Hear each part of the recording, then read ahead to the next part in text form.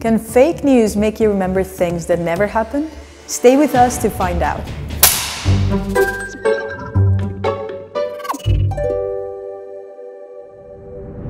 Have you ever heard that LGBT people come to Brussels to buy babies? Or that US politician Andrea Ocasio-Cortez proposed a motorcycle ban?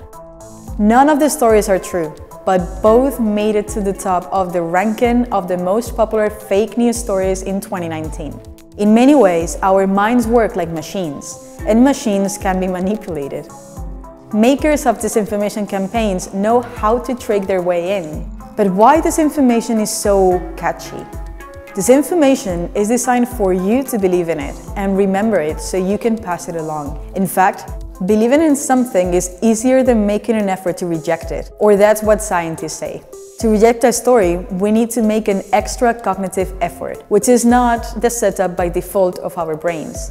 Moreover, this effort is greater if we challenge information that appeals to our ideological background. This is what we call the confirmation bias. Our brain tries very hard to verify something we really want to be true. There are other cognitive barriers that allow for disinformation to enter our brains and click "it is true" button. When it mimics something we trust, such as well-respected newspapers or a Twitter profile, we recognize the format, which makes it easier for our brain to trust that information. Sometimes it modifies only a part of the story, so we let down our guard because we feel sure we've heard it somewhere before.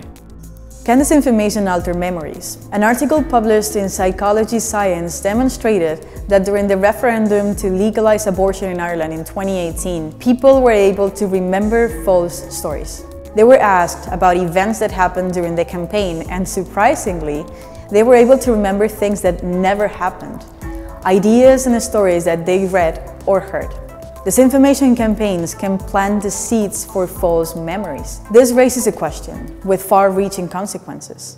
Can fake news not only distort our present, but also change our past?